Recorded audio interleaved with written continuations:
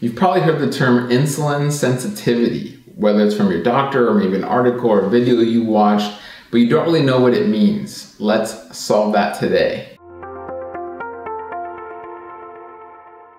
Hi everyone, my name is James Marin. I'm a holistic registered dietitian, environmental nutritionist, author, speaker, and diabetes expert. Welcome to another video. Thanks for clicking, thanks for watching. We're gonna define a term called insulin sensitivity, and we want you to understand what that means, okay? So this is a key analogy to understand, no pun intended with the key thing, but insulin is like a key, okay? We eat foods and that goes into our bloodstream as glucose. It's basically sugar, okay? Now, what allows that sugar to feed our brain and our kidney and our pancreas and all the cells in our body? Well, it's insulin. So I want you to think of insulin as the key to unlocking the door of your cell and allowing that sugar in your blood to then be used by the cell. That's basically what insulin is. Now, insulin sensitivity is a good thing, okay? You want to have a good insulin sensitivity because that means your cells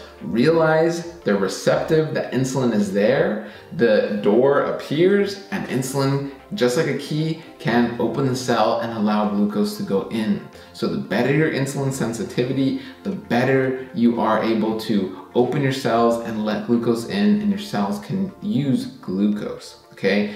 Diabetes isn't the issue of your cells using glucose, it's the issue of your cells not using glucose. What we don't want to happen is your cells are unable to use glucose and the glucose just stays in your blood. That is diabetes. So I want to be very clear. It's not that your cells are using too much glucose. Diabetes happens when your cells, and this for a number of reasons, okay? But most likely you're eating too much sugar and there's just too much sugar for your cells to use, and the sugar stays in your bloodstream and it causes damage. That's what we don't want to happen. We want your cells to then take in that glucose and your body to use that glucose for energy, and that's going to require insulin. And that requires your body to have good insulin sensitivity. So I hope that makes sense. I hope that clears some things up and you learned something today. If you did, give us a thumbs up. If you want to learn more, if you want to learn ways on, well, how do I get my insulin sensitivity, better? How do I have my insulin work, and how do I use my glucose and make sure I'm not gaining weight or I'm not having high A1C numbers?